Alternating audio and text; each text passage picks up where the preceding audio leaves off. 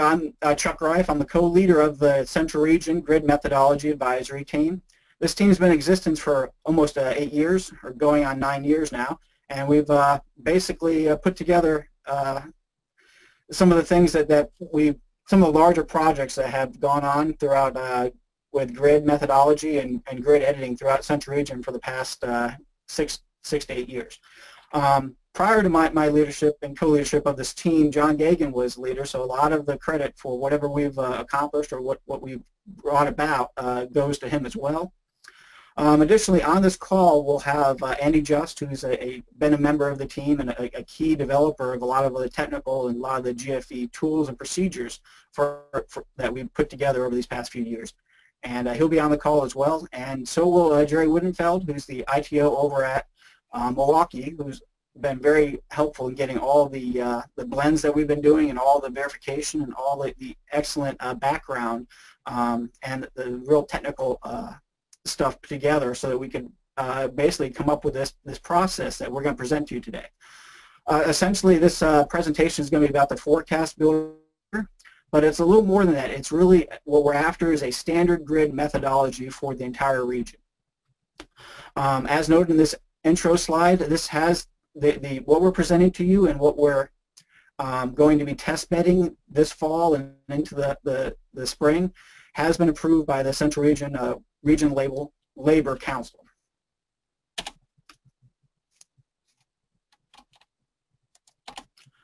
Okay, a little background.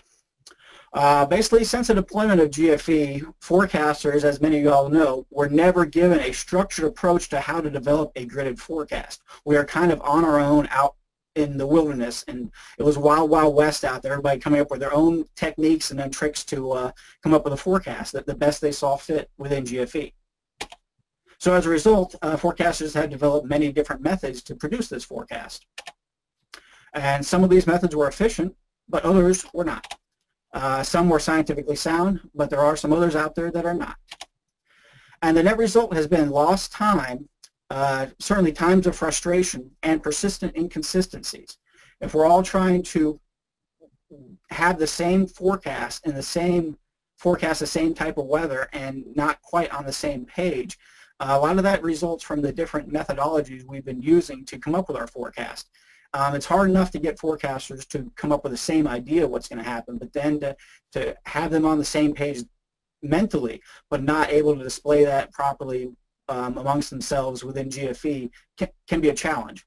And we can see the results of that on the right here. We've got some consistency stats throughout the SnowAmt for the past 10 years and ice accumulation for the past 5 years.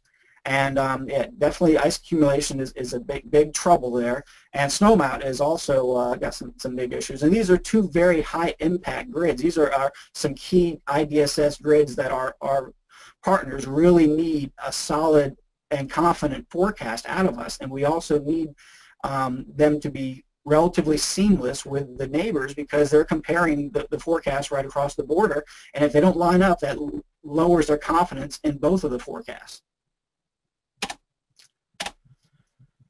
So the Central Region Grid Methodology Advisory Team, which is composed of 80% NWSEO members and has been composed of that ratio pretty much since the start. We have had a few of our members move on into positions of management. We've had some members given all they could and decided to take a break. We've had other people join, and we pretty much kept up that ratio of being almost entirely NWSEO members, aside from the few the SUE advisors and the SUE folks that are on the team. So it was developed in 2008, and basically the goal was to promote and develop techniques that are efficient, improve consistency, and improve accuracy. And essentially, we believe we have done that during the past few years with the days 4 through 7 policy. And also the current QPF experiment that we're under, and we've demonstrated that both of these, the policy and the experiment, have saved time, improved consistency, and improved accuracy. However, we still have a long ways to go, particularly with critical elements such as the snow and ice accumulation, as we saw in those previous slides.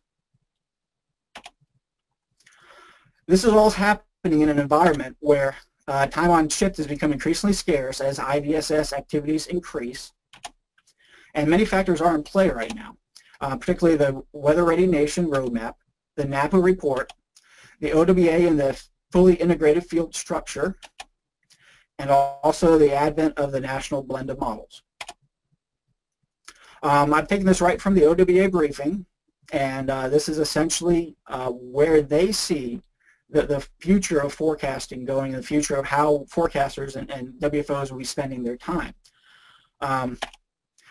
Currently, we're spending a lot of time in grid forecast production based on their analysis, and the Central Region Grid Methodology Advisory Team is pretty much in line with this. We see the same thing during our surveys and our background collection of information of how the offices and WFOs are dealing with grids and coming up with their forecast. The future, they see a lot less time needed or available for grid forecast production. So therefore, we need to come up with ways to streamline this as possible. The benefit of it, though, is that it will allow for a lot more time for IDSS activities as well as situational awareness, and also for more science and training. The goal is for the forecasters to be in the grids just for short-term forecast purposes and for the most part, but also dealing with areas of highest impact, that which could be all the way out through 7 days. So whereas the general feeling from this team and apparently from the OWA is that the biggest bang we get from the forecasters is to have them really focused on those near-term grids and really meshing where the observation of what's going on matches up with the forecast, those next few hours into the next 18 to 24 hours. Additionally, though, we all know that the models aren't perfect, and therefore further out in the forecast all the way out through 7 days, there are times when the forecasters might have to step in and make adjustments to make sure that we are presenting the forecast that we want to have out there. So what we're presenting today is a way to have forecasters still in control of every period of the forecast, still overseeing the grids that are being sent out by the office, and still being the driver of the forecast. Continuing from the OWA briefing, their idea, and same with this team, is that a common starting point is the best way to achieve a seamless forecast, and a way to have everybody on the same page to begin with is the best way to maintain that throughout the forecast process. And eventually their goal is to have it take place via the national blended models and the national water model. However, those aren't ready for us quite yet. So we have been using in Central Region, as you all know, we've been using the super blend for days 4 through 7 and using that as our common starting point. The idea here now is going to be continue using the super blend and just extend the starting point of that down to period 2 and run that all the way through the period 14, day 7. So that's basically what we're proposing, is something truly evolutionary. Is to get us all working together both regionally and nationally to produce a gridded forecasting approach that is structured, systematic, and scientifically grounded. We want this to be replicable from office to office, forecaster to forecaster. Also, as seen on that first slide, we want to make sure we create SnowAmt, ice accumulation, and weather grids all in the same way to have a better chance of those lining up and being as seamless as possible and increasing the confidence that our end users have in our forecast. And additionally, for Central Region, we are intending to fill the policy gap that exists currently between the ESTF periods and the days 4 through 7 extended forecast practice. This process that we've come up with has been developed and tested by field forecasters, those on the front lines, those as part of the team, and then people in forecasters' offices that have tested it out for the team as well. It's intended to be a robust and flexible procedure with the support of regional developers responsive to the field. Ideally, this approach will become the national delivery mechanism for the NBM while maintaining the WFO forecaster as the driver of the official NWS forecast and its message. So to wrap it all up, what we've come up with and what we've developed over the past year, year and a half is the ForecastBuilder procedure. This is a new GFE procedure which employs a streamlined and systematic methodology for developing the forecast. It provides a strong initialization scheme based on well-verifying blended models and also results in a consistent common starting point. This incorporates the observation similar to the ESTF data load and blend procedure. It can be cron-based and provide the initialization just like the current CR extended forecast initialization we use. It does employ the sound science to derive SnowAmt ice accumulation and weather grids using the techniques of the probability of weather type methodology to ensure internal consistency. And we believe ease in developing the weather grid similar to the way consensus weather works, except the forecaster will have a lot more control over what goes into that weather grid. The way it works is it breaks the weather grid down into various components. So you edit the component that you're interested in and then recombine them into the weather grid. It makes for a much easier updating process for the weather grid or adjustments to the weather grid, particularly in changing weather situations. And the goal of this team is to have all CR offices using the full version of this ForecastBuilder procedure and this methodology by September 1st, 2017. That will be pending another CR RLC agreement, though, based on the results of our test bed and the result of the experience over the next year working on this project. This was all developed in collaboration with the Upper Mississippi Valley Sioux community. We have members on the National SmartInit team, so we are making sure that whatever we're doing is in line with their future plans as well, and there's a real nice sharing of science going back and forth between our teams to make sure that we're all on the same page and we have the same idea of where we're going, the same roadmap essentially. Also, the NBM Weather Grid team, we have members on this team on that as well, so we're collaborating with them. CR Consistency team has been an advisory portion for this team as well. We give feedback to them, they provide us feedback, and we've been working in conjunction to develop this and roll out these presentations and this whole project. Also, the WCO, being the team is mostly composed of WCO members, and also the Central Region chair is been briefed and fully aware of what's going on and has negotiated the outcome of what we are trying to present and do for this project over the next year. In addition, Central Region Headquarters Management is also on board with this idea. Just a little brief background on the CRGMAT projects. We formed in around 2008. During that first year or two, we spent a lot of time just surveying the field, seeing what was out there, seeing what techniques were being used to develop the gridded forecasting, using those surveys and using the results of data collection to see what kind of tools are being used and how widely distributed and how disparate some of the tools being used and methodologies were.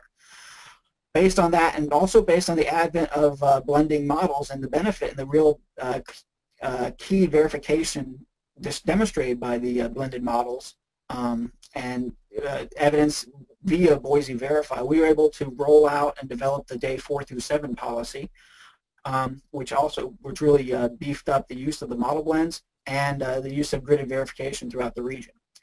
After that, we tackled the near-term grids and trying to get our grids to be very useful to our partners when it comes to DSS updates, and that was accomplished by higher resolution grid editing and higher details in those grids via the ESTF policy, as well as more frequent updates to those near-term grids. And lately we've been working on the UPF WPC experiment, and this is getting us closer to the goal of one National Weather Service forecast. And we've been doing that for the past year as well, and just seeing how that experiment has been going. Essentially, we see this as all leading to a final culmination of what this team has been after, and that is coming up with a standard GFE methodology. And via the ForecastBuilder is the way we see that occurring. The idea is to use this as our period 2 through 14 policy and to make sure that we get all the benefits of having a common, high-quality common starting point, and also a similar methodology for working through those grids, and coming up with a similar training package for the one methodology that we think is the most effective way to approach the grids. We see the forecast builder as starting with the best verifying model data, also quality controlled observations, and then via collaboration locally, regionally, and nationally, combined with sound science, including top-down methodologies, the FRAM ice accumulation technique for coming up with both radial and flat line ice, and also the science that was involved in the POWT, the probability of weather type. Combining all that into one forecast builder procedure will result in one National Weather Service forecast that is reliable and that has high confidence of our end users, because it's in line with the neighbors and they're not seeing something from one web page to a different web page just across the border. We do see immediate benefits for forecasters from this methodology, allowing forecasters to spend more time on IDSS, especially those high impact situations, no matter where they occur within the 7-day forecast. Greater situational awareness and meteorological analysis. And this is an interesting quote I heard, I believe was attributed to Louis, was that you cannot centralize situational awareness. So based on that, he believes that you can't centralize situational awareness, obviously, and that is a key benefit to using this process, is to have more time to maintain and to enhance your situational awareness when dealing with incoming weather. Also dealing with the forecast problem or problems of the day. And also this will streamline the training and professional development of the forecasters toward this methodology, but in addition, allow training and professional development in areas of advancing areas of the science. We look for the improved grid consistency by starting from a consistent and seamless database. And our main goal is to make sure that forecasters remain in control of the grids, i.e. they are over the loop, the forecast loop, and they also are in control of the message that those grids convey. Remain the key decision makers for a national to local collaborative process. Now, we do acknowledge that there will be some upfront training time needed, because this is a whole new process for a good portion of the central region. But we look to it as the benefit being for future training will be focused and streamlined toward this methodology. In addition, any advancements that come along will be incorporated into this methodology. So this will be a methodology that grows. It also will automatically ensure that the meteorological forecast integrity of the database.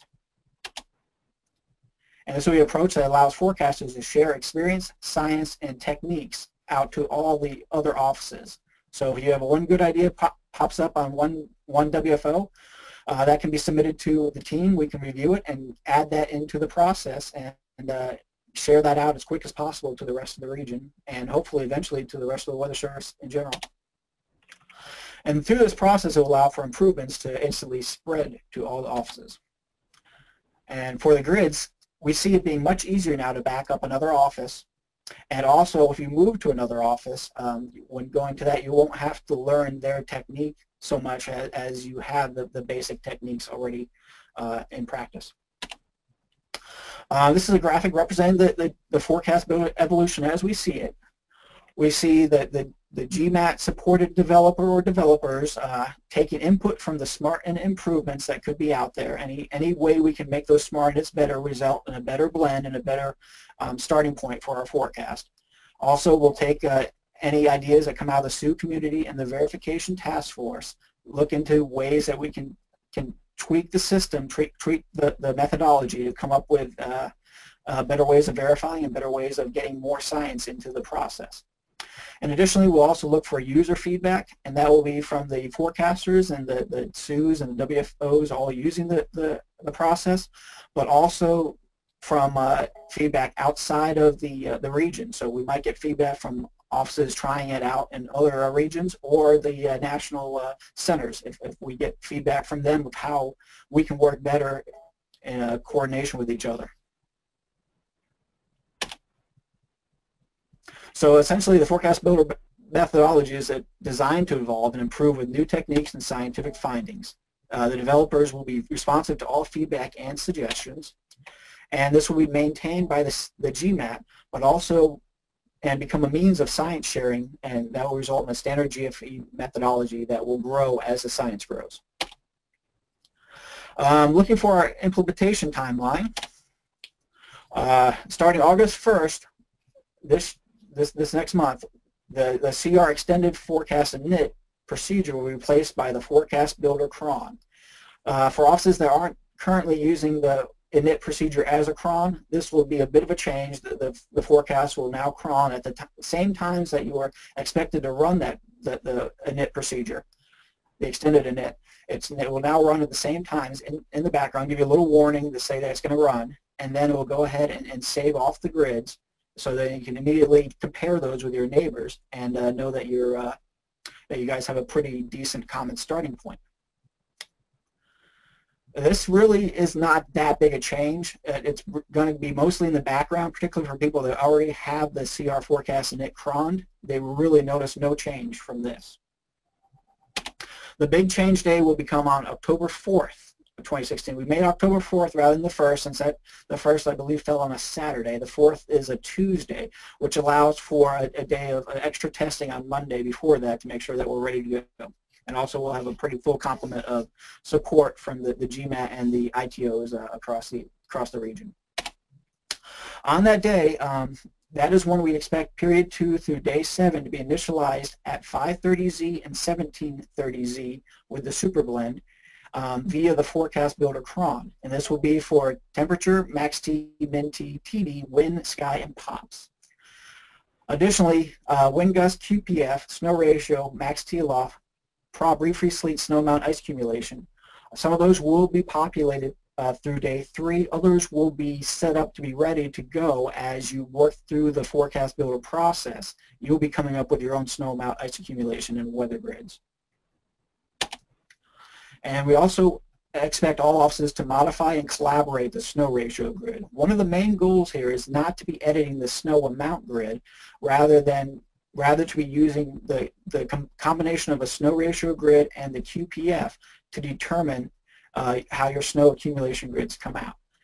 And by doing that, this allows for the offices and the collaboration process to focus on just those two foundational grids, the QPF and then the snow ratio. You get those two lined up with each other, just like we do with temperature and dew point, resulting in the RH and the apparent T.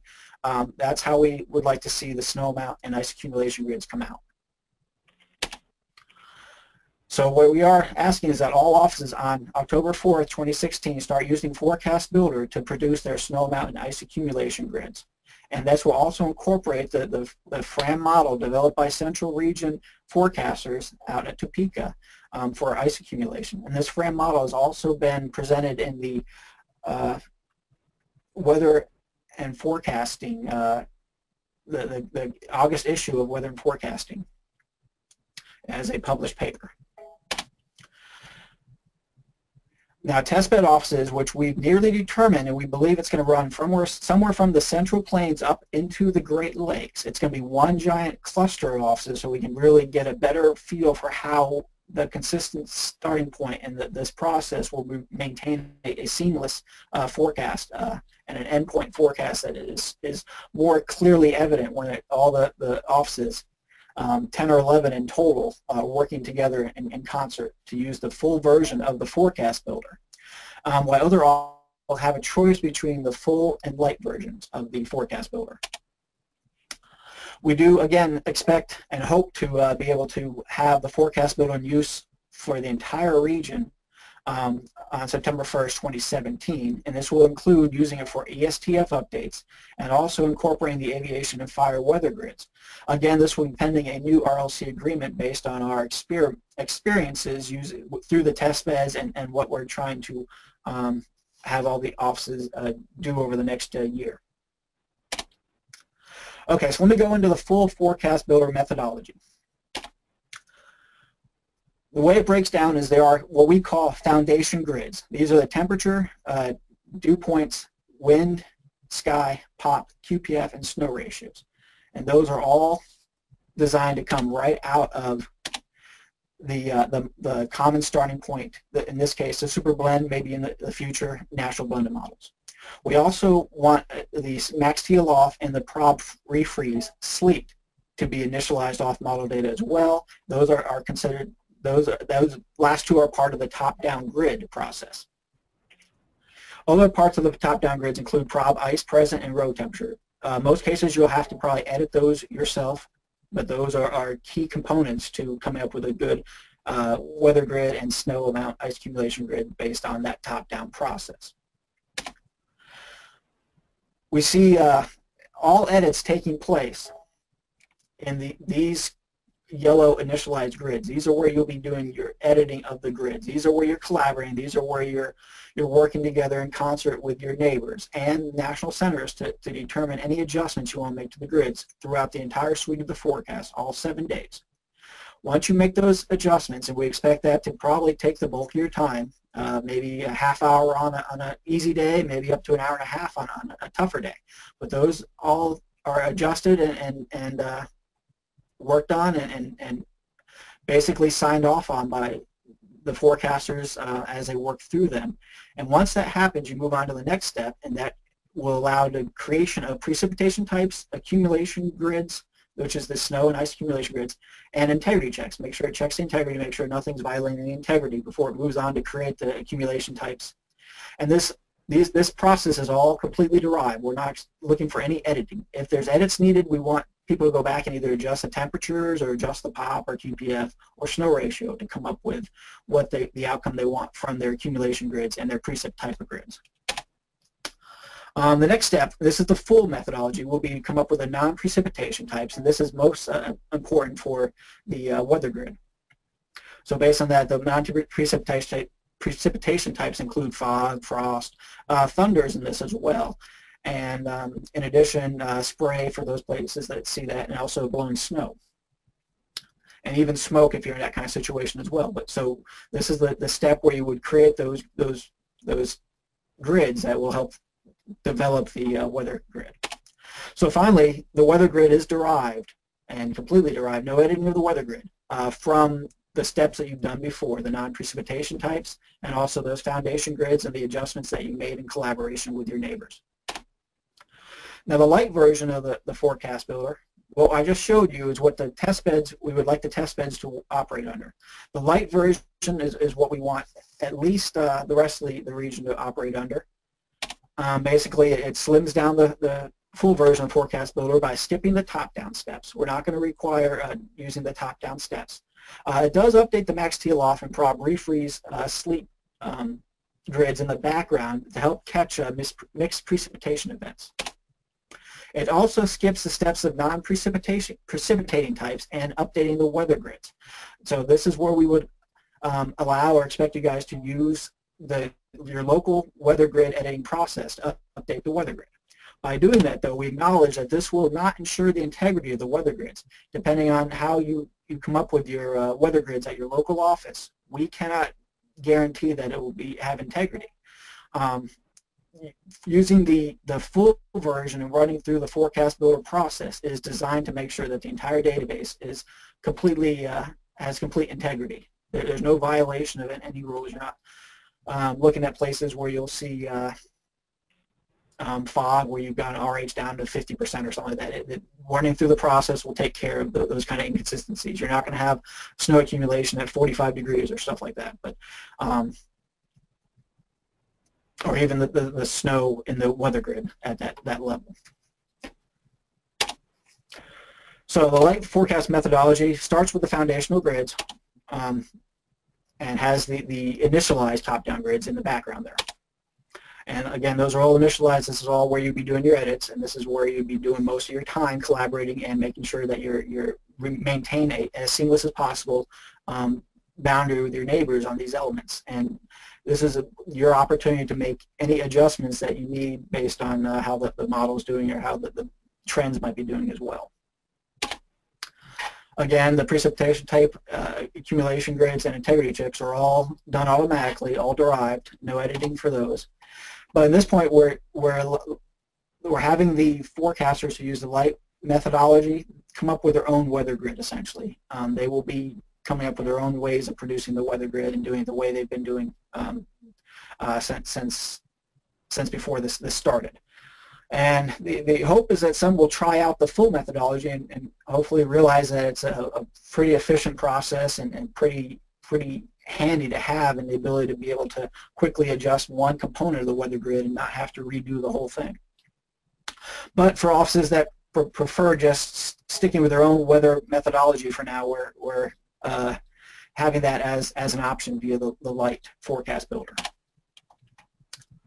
Okay, we as a team pledge to offer the following training and support. The whole process employs the most current peer-reviewed scientific techniques via using the snow ratio, using the FRAM ice accumulation model, which is done by Chris Sanders and Brian Bargerbrook at Topeka. Also the top-down approach for forecasting precipitation type. And we plan to have operational deployment videos on how to use the forecast builder, ways to improve upon the consensus initialization, and winter weather training we look for via some job sheets, a West 2 GFE simulation when GFE becomes available on the West 2. At this point, it's unknown when that's going to happen, so we are also looking into various tricks that we might be able to do in practice mode that could help simulate some of what we're trying to do for a messier type weather situation. We also have real-time support 24/7. The GMAT room is always available in NWS chat, and usually there's somebody from the team, because a lot of us are shift workers, available to help out. We also will have a VLab page that's up there, and it's available to have all the information there, and also it's going to have a forum and a area where you can ask questions and a frequently asked questions section as well, in addition to documentation and training links. The GMAT chat room I mentioned, and also we believe that the Central Region ROC will be available for collaboration assistance. I don't know if that's been finalized, but that's something that we look to as a team to see if we can get that working as well. So. Now I think I'm going to go ahead and hand this off to Andy Just. He's going to go through a quick forecast builder demonstration, and he's going to start with the full version as shown. All right, thanks, Chuck. When I see the presenter role here, I'll grab it and okay. There you are. All right. Okay. So thanks, Chuck. So yeah, I'll go through a quick demo here of the forecast builder and how this works. The first step is really pretty simple here. You just choose a time period you're interested in. You know, the default that it's set as right now is just day 4 to day 7, because that's what the policy is going to be for August. You know, running August 1st. Right now, again, it's run on the cron starting August 1st, but you know, you could rerun the procedure as shown here.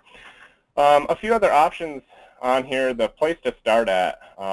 Let's say, for example, you were happy with what you had in the foundation grids, but you needed to go in and make a tweak to the top-down because you noticed, based on some TAMDAR data or upper air data of some sort, that some of the top-down grids need an adjustment.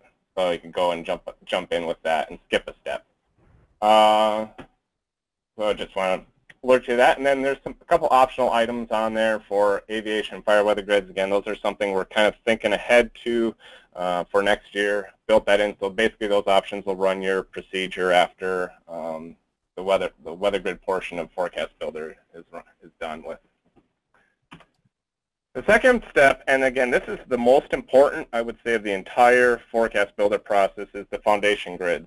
On this, in this GUI, you have various foundation grid elements, and that you can initialize those, and you'll see in the GUI too what's going to be used to initialize those grids. So currently, it's SuperBlend is I'll call it the main model, and then you can overwrite those with short blend and con short when those are available, and this will do that automatically. And then in the observations if they overlap the time period you chose. So those data sets right now are considered the best verifying data sets over the long term. And again, you get that opportunity to blend in with observations.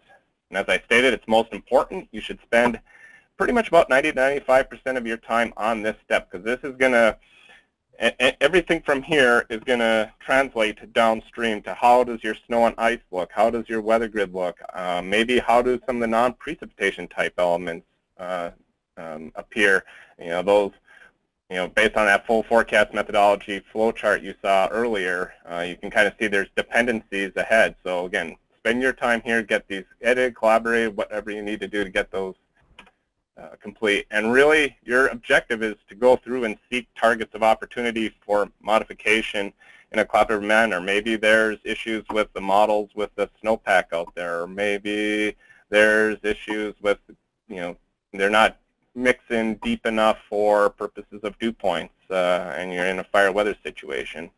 Some quick examples where maybe the consensus database may have problems.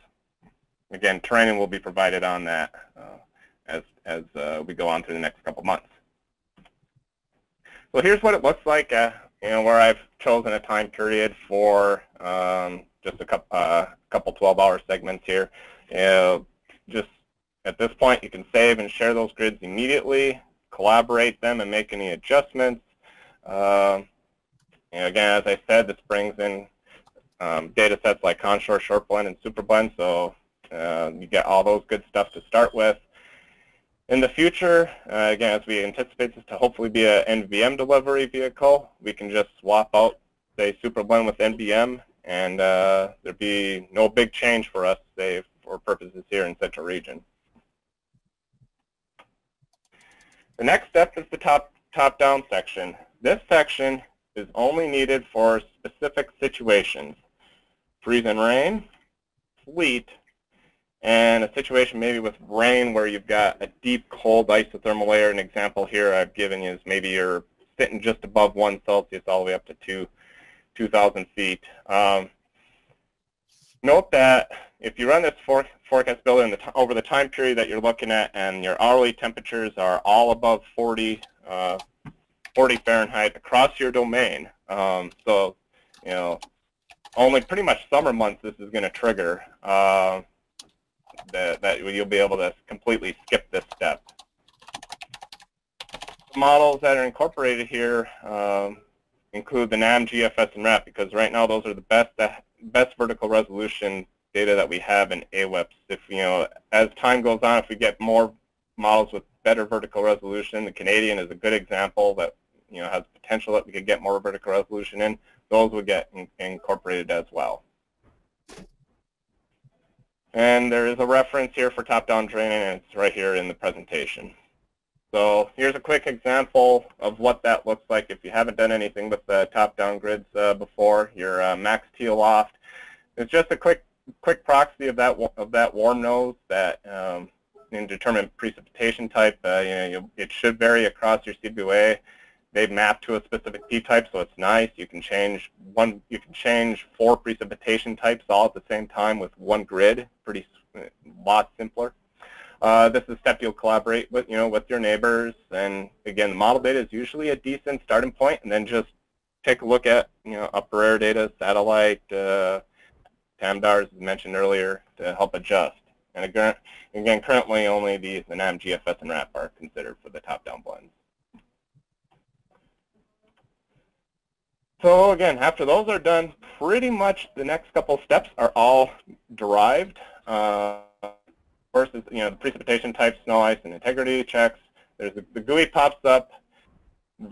Things for stratiform, shower, rain, drizzle. I would just say at this step, keep things simple. Keep it simple for the public. Just go with, if you have showers and stratiform going across your domain, just pick one type. Same thing with the rain, drizzle. I mean, you have that option of both, but the simpler you keep it, I think it makes it just easier for the public to understand. We also have in this GUI temperature thresholds for snow, for all snow and all liquid. Those generally work pretty well. If you have to change those, make sure to coordinate them, because again, those are the defaults, but you may have a specific situation where those temperatures may not work out. So we want to have the ability for you as a forecaster to be able to adjust. And this is going to use background science and statistics to generate those probabilities of precipitation types in SnowAmt IceAccum grids. If you don't like the output, let's just say you were expecting to see like 6 inches of snow and you only end up with 3. Go back and adjust maybe the foundation or top-down grids. So for example, if you had like a 4 Celsius, I'm going to say a 4 Celsius max teal loft, which would correspond to more of a liquid situation, that would explain why your snow was reduced in half. Remember again here that this is the one NWS forecast, so again, collaboratively change either foundation or top-down.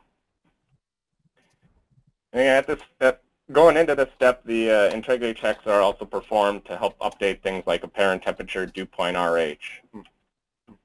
So let's take a look at an example here. Again, this is just fictitious that I generated in practice mode. The results should be relatively seamless. I mean, if you have a seamless foundation and seamless top-down, this is going to be seamless just because we're all running the same process. And that's pretty much the only way to get snow and ice the same, is to have everybody running the same process for them. Note that you'll also see on here that you've got these grids of ice line accum and ice flat accum. Those are produced out of the FRAM model, and they can be used for additional DSS, because now you'll be able to see what potential ice accumulations you would see on, say, a power line or trees versus that of what would occur on roads that would come out of the flat ice. And that's a great step forward for both the region and the NWS as a whole. Shout out goes to the developers of the FRAM, those that did the research behind it. Also seen on here is those probability precip type grids for rain, showers, freeze, and rain, and that. Feel free to look at those. Those I think are going to be good for perhaps additional DSS for some of your core and deep core partners. Those that maybe say like a Department of Transportation or somebody like that that may need to know what kind of treatment that they would need to put down. That would give some help for that. All right, we're almost done here. Now we're going to take a look at non-precipitation types. Provided within ForecastBuilder is a couple of tools to help you populate some of the non-precip elements like fog, frost, thunder here. There's, for example, for the blowing snow, there's a science-based research study incorporated there. It's a little, I know there's another study that's done out of Grand Forks, and with some great stuff there. That's not incorporated quite yet. There's, I think, in general, all of these non-precipitation elements need more improvements, and they're expected over time. And I think this is something that could be great coming out of ForecastBuilder, the test beds, etc., to help bring more tools out to help do some of these elements. And in this infrastructure, it's really easy to do it because you're just dealing with scalar grids.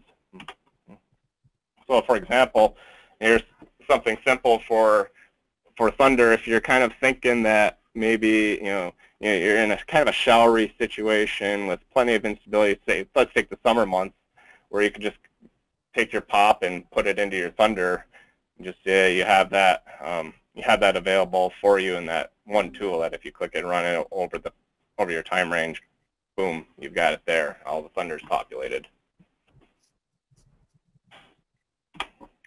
And then last step is to do that weather.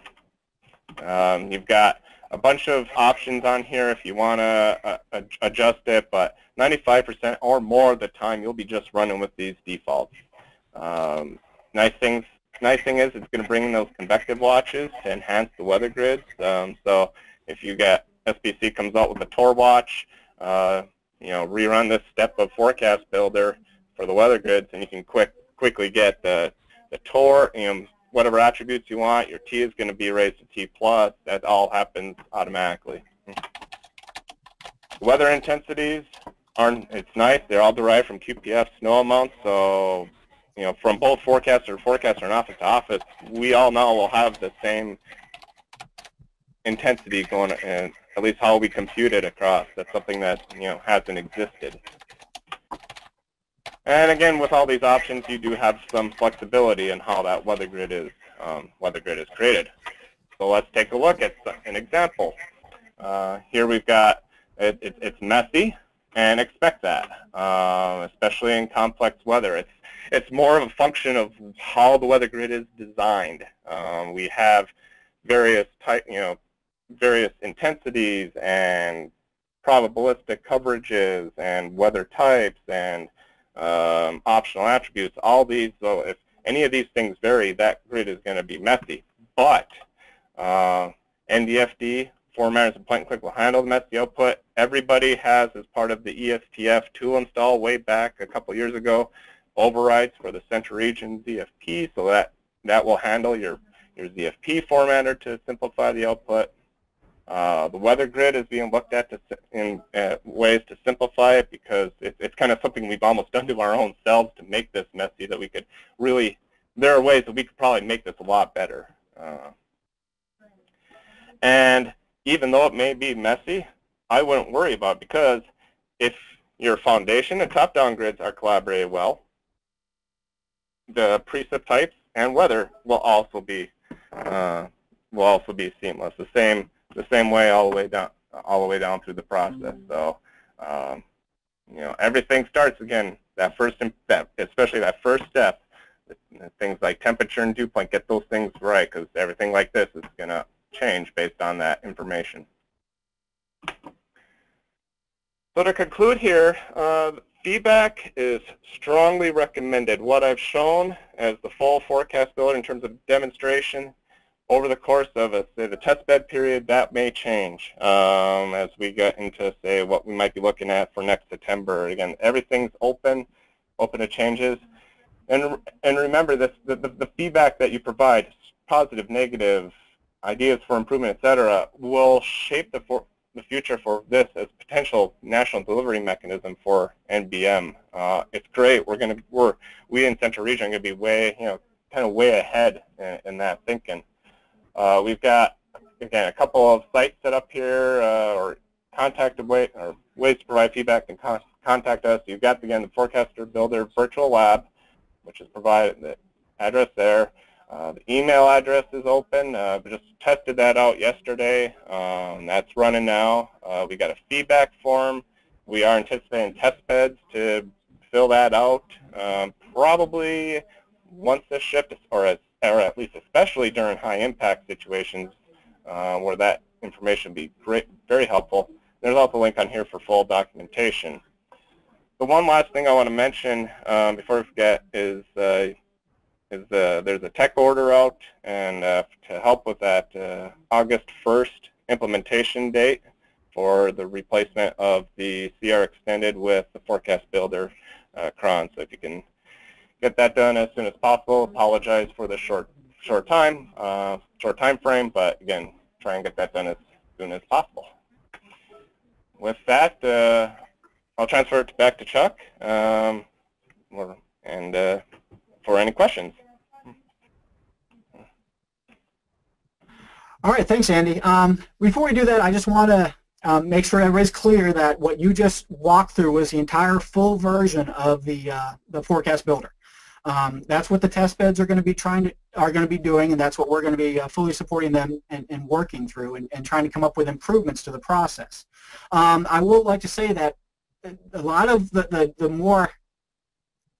new stuff that people will be doing when they use the ForecastBuilder is based on the POWT, which there already are about a third of the offices in Central Region using the POWT, and even a couple outside the region that are either investigating or using it. So we are well along, and that kind of gets to the point that as a region we are far, far ahead of where any other regions are when it comes to being ready to move into the NBM world, and using our forecasters to their best abilities and best extent by focusing mostly on situational awareness and getting the high detail, high resolution weather information into the near-term grids. The Central Region's really stayed ahead of the curve on this through a lot of what what we've been doing over these past 8 years. And I think you'll notice that other regions, especially if you have contact with other people in other regions, are simply caught up in a whirlwind of changes that they aren't really prepared for. And yet I feel our forecasters in this region are very familiar with the concept of using blended models, concept of a common starting point, and the concept of how we work together collaboratively to make changes to that forecast. So I think we are kind of lucky to have been in this region being on the forefront of this. In addition, a lot of what we have done and are doing is leading to changes and adjustments in the national plan.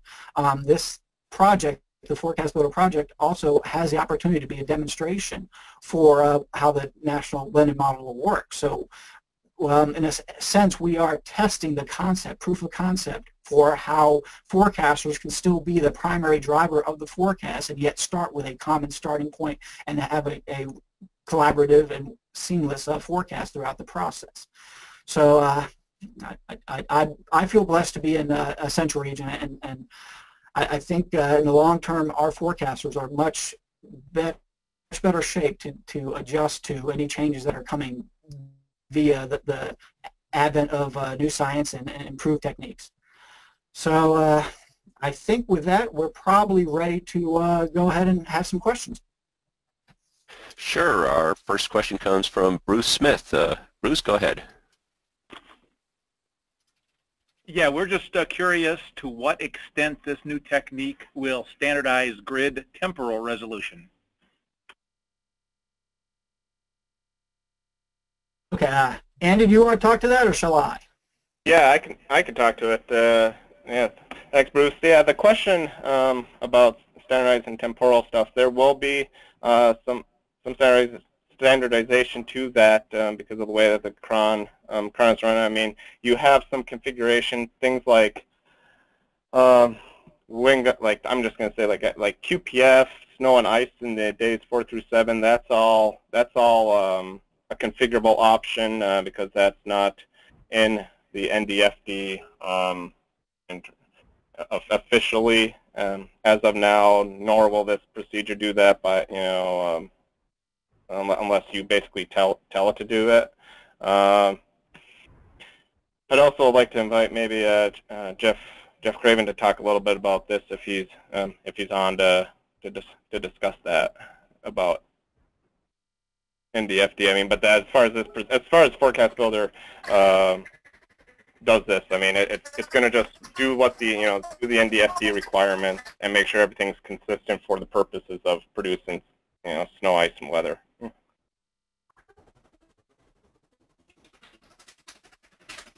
I think as a team, we acknowledge that there are some differences out there with how offices are constructed, how they have their time constraints and their temporal resolution throughout their grids. This does standardize some of that. And in particular, we are going to 6-hourly pops in the extended portion. We're taking advantage of the higher resolution that had recently come about in the extended models and the mid-range models, and allowing for a little more timing to be able to be displayed using the 6-hour pop scheme as well. Additionally, one of the beautiful things about this procedure is it's highly configurable, and Andy's done an awesome job putting it together in a way that offices can have it configured to their techniques that they like.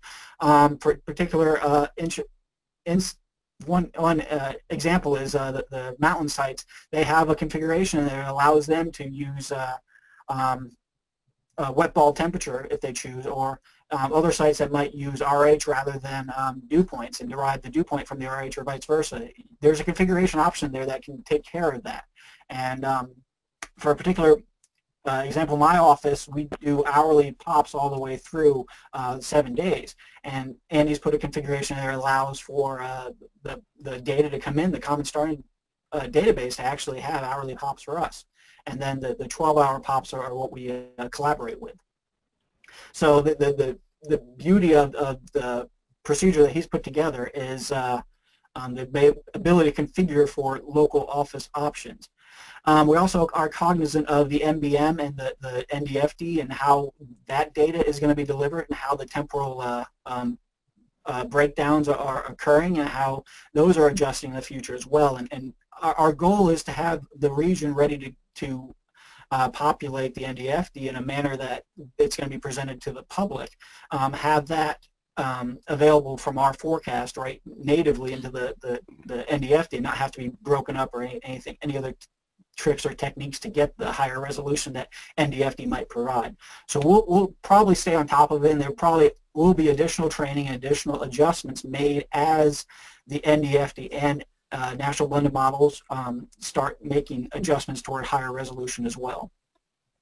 And just to follow on with that question about the temporal resolution, there are efforts underway to get a national consensus between the regions for the National Blended Models and the NDFD grid lengths.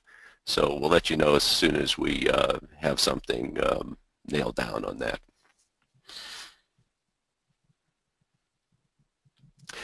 Okay, Matt Bunkers, I noticed you had your hand raised. Do you have a question? Yeah, this is Matt. I have 3 questions. The first one, you mentioned backup would be made easier with this versus the current setup. I'm not sure how that's going to be because everybody still needs, their bias corrected grids are part of the process, so we only have those available for our local office. So would you please explain how backup will be easier? Yeah, I can address that, Matt. One of the things with backup, yeah, you are correct with bias corrected, but we are working on one additional improvement for the backup purpose of thinking in that realm. That will come with our next tech order is to get the adjusted databases, adjusted MAV, MEX, MEN, those ones all working in backup mode. So that will help even more. But one of the problems that we have when you go into backup mode is that you may have to use whatever their procedure is, and whatever their methodology is to try and generate their grids or generate their snow and ice, weather, etc. Well, with this everywhere, that won't be an issue anymore. You'll be able to use the same thing from, like say, from office to office. You don't have to relearn a different technique for that may be completely off what you were expecting. And so again, it's a great way of sharing this technology and keep it up to date. Okay, yeah, that makes sense. Thanks. The next thing is the integrity check. So let's say we go through the whole forecast builder process, and after that, maybe we adjust some maximum temperatures somewhere. Is there going to be a kind of a standardized new integrity check that maybe it might include pops as well and weather, but that you could just rerun that without having to do the whole forecast builder again? Yeah, right now it's part of that step. That's step 3 with the precept types, because I mean, if you change things like max and min T, especially in wintertime, you'd want to rerun your types. So you would just hit OK and just keep going through the process. I mean, to go fully from there to keep pressing OK, it's going to take you maybe a minute or less, depending upon again how much time period you looked at. But basically, you would want to rerun the forecast builder if you make some changes just to ensure all the integrity is okay. Yeah, exactly. Yeah, at least especially like I say, especially in wintertime when that say a change of temperature will involve something that could happen with P-type. Oh, not even with P-type, but with weather itself. Yeah. Okay, thanks. And then the third thing is, I know you'll probably make a recorded version of this available, but would you also please provide the PDF, because it looks like there's a lot of embedded links that we couldn't get from the recorded version. Sure. Certainly, yeah, we can do that.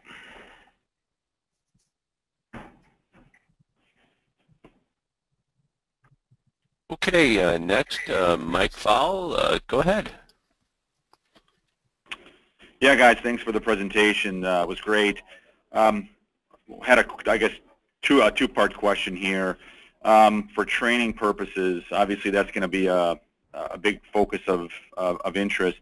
Is there any hope of getting a case on the West and getting GFE on the West? Do you have any update there? Or are there any plans perhaps to use something like the grid seller where we can run some sort of a a pseudo simulation using the practice mode functionality.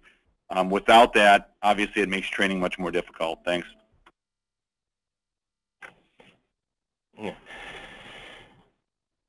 Yeah, Mike, this is Andy. I attest to that with the GFE in West. I really wish that was available.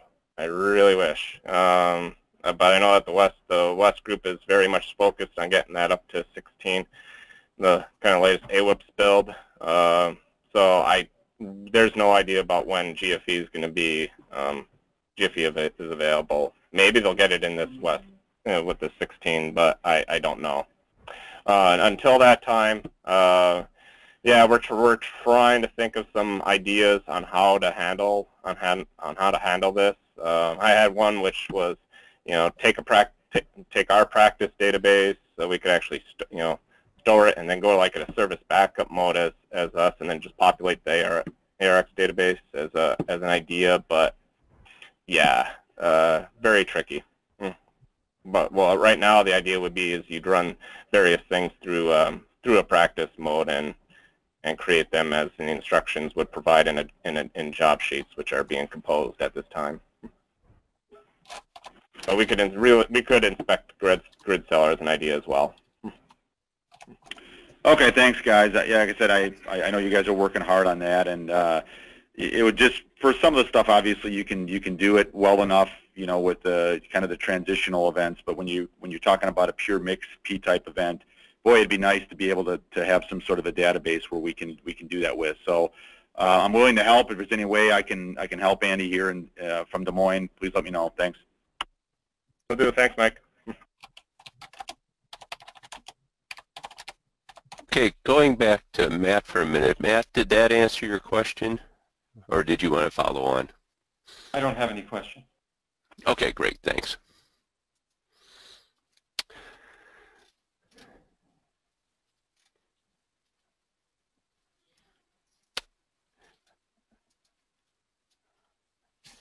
Okay, looks like Lyle Barker has a question. I will have to have him unmute his line by entering his PIN first. Lyle, do #122#.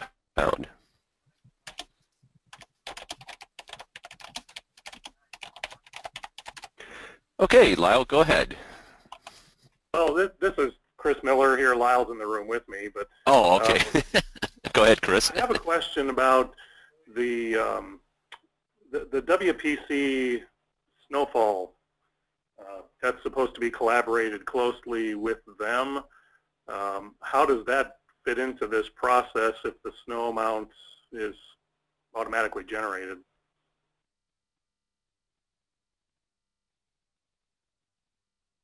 Yeah. I guess that's where we get a little more dicey with our interaction with WPC. We've had this great experiment going on with them and demonstrated that we can at least be on the same page QPF-wise, and therefore pretty close on the same page SnowAmt-wise. The problem is, as you know, we're all running two procedures. We're running a procedure to populate the extended forecast, and then an hour later, in some cases, especially here in the Eastern time zone, we're running the QPF procedure, and essentially we're redoing a part of the database, and we wanted to really avoid that. We want the forecasters to have one streamlined process, kind of be done with the forecast, and ideally be done ahead of time when they need IDSS products.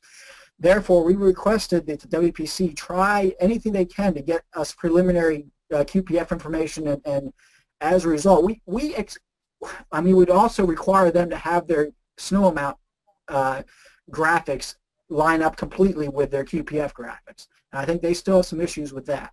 So the goal is, at least if they could get us just a little bit quicker with the preliminary QPF, at least we'd have the QPF going into it. We can use the snow ratio and our collaboration to come up with the internal, or come up with our snow accumulation forecast. And we should be pretty close using that structure, but I don't want our forecaster to have to wait an extra hour to start their DSS process for a grid as critical as snow accumulation is until they are done with their hand drawings. Okay. Did yeah, that help, thanks for Chris? that. Yeah, it did. Yeah, thank you. Well, and kind of a quick, just kind of a sort of follow-up on that too. Then I assume then when the whole forecaster builder process is done, then there's the matter of the hazard grids. I mean, hazard grids are still going to be the way we've been doing them, or they're not going to fall out of forecaster builder, are they? No, hazard grids will still be, the way the forecasters have been doing them. That is an interesting idea, though. Yeah, I thought that might interest you, Andy, especially with your WSW formatter that uses mostly grid stuff to construct the WSWs. If anybody hasn't downloaded that or tried that out or put that formatter in to test it out, that's a really excellent way of having a standardized WSW development during these winter situations. And I highly recommend it, and I think we probably should push this as part of our experiment. So I think as we go along, we'll try to get that encourage at least offices, especially the ones that are tested, to use the WSW hazard formatter. Okay, good. Thanks, guys. Okay, and we'll go to Zach Finch now. Zach. Yeah, this is Zach from Cheyenne. I had a question in terms of like kind of where the mountain offices fit in here. Are we, when the goal is for all central region to go to this by, I think, October of next year, does that include the mountain offices too?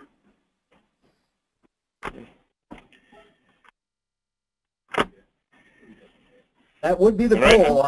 Yeah, we're trying to work hard with the mountain offices, and we're hoping to actually have a mountain office that is going to be willing to not officially be part of the test, but at least try out the full forecast builder. I think Jim Lee, as our central region steward, is working on trying to put something together that could at least, because we definitely need the feedback from the mountain offices. And so we definitely are interested in all the feedback we can get from the mountain offices using this process, and ideally we would like to have the whole region on by 2017, but we'll just have to see how that goes. Yeah, we're working hard. Yeah, and we'd also like, the mountain offices too, I think, have some good techniques that I think would be available or would be applicable to elsewhere. Obviously, our graphic stuff may be more mountain centric, but I mean there are various CWAs out east that are Great Lakes and even out east that have to deal with upslope, etc. One of the things I know that I've kind of learned through email and various zoos out in the mountains, a lot of when it comes to things like top down, that especially with max T loft, it's the wet bulb that's very important. So as stated in the actual proposal document, that max T loft, the actual computation may change, and we've done some local research here looking at sound, and that does seem to be the case, that the wet bulb is more applicable as you get farther west. So those are things that are kind of coming out.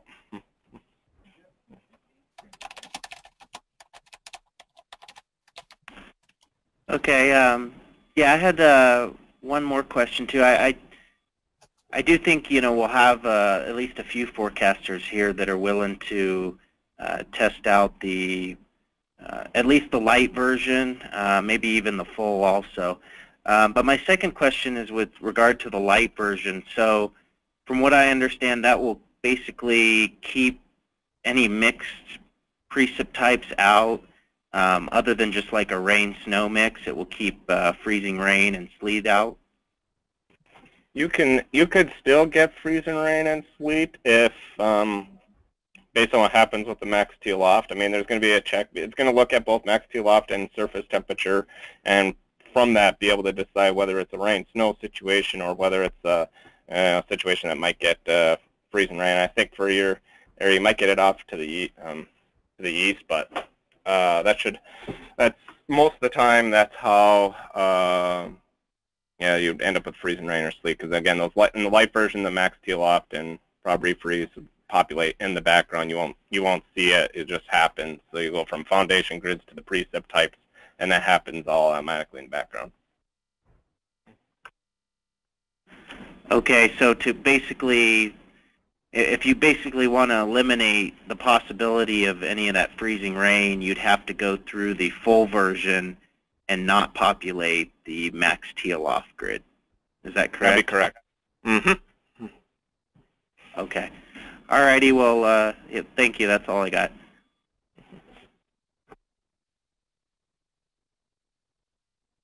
Thank you, Zach. Are there any other questions?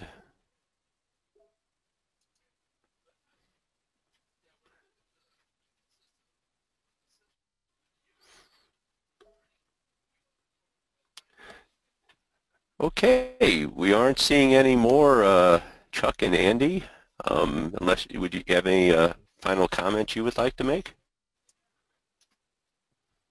I'll go ahead and speak. I didn't want to get too political here, but I do want to address some of the concerns that I think some of the forecasters have that this process, and certainly the ones that aren't in Central Region, don't understand what we've gone through in this region, how we've demonstrated, and how we've really come up with a pretty good starting point for the days 4 through 7 and the results of what that has done, and how that has led us to the point where we think we're ready to go all the way to periods 2 through period 14 with the same process. So there is concern, I understand, outside of the region in particular, that this is like a management means of trying to take the forecast away from the forecasters, but that's the exact opposite of what we're trying to do here. We're trying to make sure that the forecaster always has a role in the grids all the way through day 7, and we want to be able to demonstrate that to the higher ups, that if we have a large enough cluster of offices producing seamless forecasts 7 days out, that there's no reason not to have forecasters still entirely in control of the forecast and able to make the adjustments that we think that we need to be able to make. And so I really see this proposal not as anything to undermine the forecasters, but the exact opposite. We are bolstering the forecasters to maintain a key component in the forecast process as far out as they want us to forecast. And in my mind, that has to be at least 7 days, and I wouldn't mind seeing go to 10 days if we end up forecasting that far out. But I think the forecasters need to remain a key component and have final say and oversight over the actual forecast. And this is a process that our team has envisioned to making sure that the forecaster are still entirely in the loop and over top of that loop.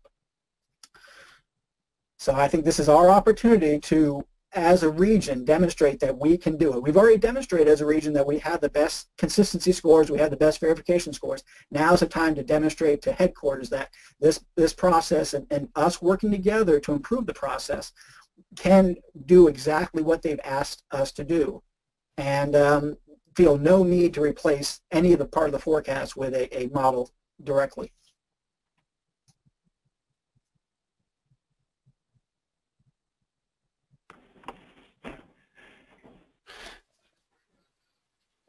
Okay. We do have. Go ahead. I was going to say we have one more question. Okay, one more question. Great. Yeah. Bruce Smith, go ahead.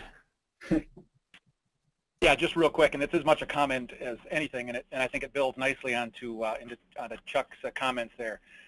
Great presentation, guys. Great information. I think this is going to move us forward. But you know, in my mind at least, one elephant in the room in all this is having each forecaster in each office ideally defining these targets of opportunity similarly.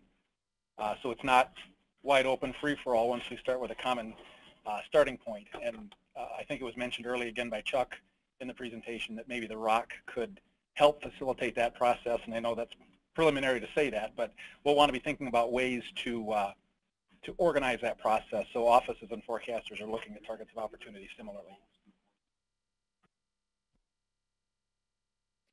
Yeah, I agree, Bruce Smith. That's exactly where we see some entity outside of the individual offices having a role in helping to figure out targets of opportunity. And in addition to the ROC or some local or regional thing, the national centers also could play a part. Certainly, we see that with the SPC, and we also see, and we've seen some of that with the winter weather experiment with the WPC, where they can be involved. It's just a matter of making sure that involvement's not too intrusive, make sure it flows well with what we're working with as well, our process. So that's going to be definitely something that we work together, both regionally and extra regionally, to make sure that we have a very smooth flowing process that allows for collaboration all up and down the line. Thank you, Bruce. Okay, Andy or Jerry, do you guys want to say anything before we conclude? No, I just Andy still saying thank you, Chuck, thank you to everybody for jumping on this presentation. Again, hopefully this could become again the national delivery mechanism. We stay in the lead here, and give us feedback. We want to hear everything, and you come up with the ideas on how to improve. Let's go. Let's do it. Make sure that everybody's aware that this is what the VLAB page currently looks like. Shane Searcy and working with John Ice has put together a really good page for us. We've got information up there now. This presentation will be up there. The recorded version of it will be up there as soon as we have that available. In addition, we have just the slideshow is available on here as well. And we have screenshots that you can go through at your leisure and see how the steps all are laid out. Also, we have the forum and also latest news area. We'll have the FAQ will be populated soon, and definitely this will be the place for discussions and where we'll get some feedback to any of the forecasters or anybody else that has any questions. In addition, we also have the NWS Forecast Builder email address at NOAA.gov that will get to us and provide a means for communication as well about how any trouble you might run into, any suggestions you have for improvement. And we've already actually got a couple come in just during this presentation, so we'll be addressing those. And that's the one goal is we want to be extremely responsive to the feedback we get from you all. This is your project as much as ours. This is a way of making sure that the forecasters have what they need to create a high quality, consistent, and seamless forecast. So anything that you come up with that might help, have an idea that could help us out, just pass it on and we'll see what we can do with it, because we're all trying to do the same thing here, all trying to keep highly relevant and be very integral part of the forecast process. Well, thank you, Chuck and Andy, for all your hard work with this team and the presentation today. And I'd like to thank everybody for joining us, and we'll see you soon. Thanks. Bye-bye. Thanks, John.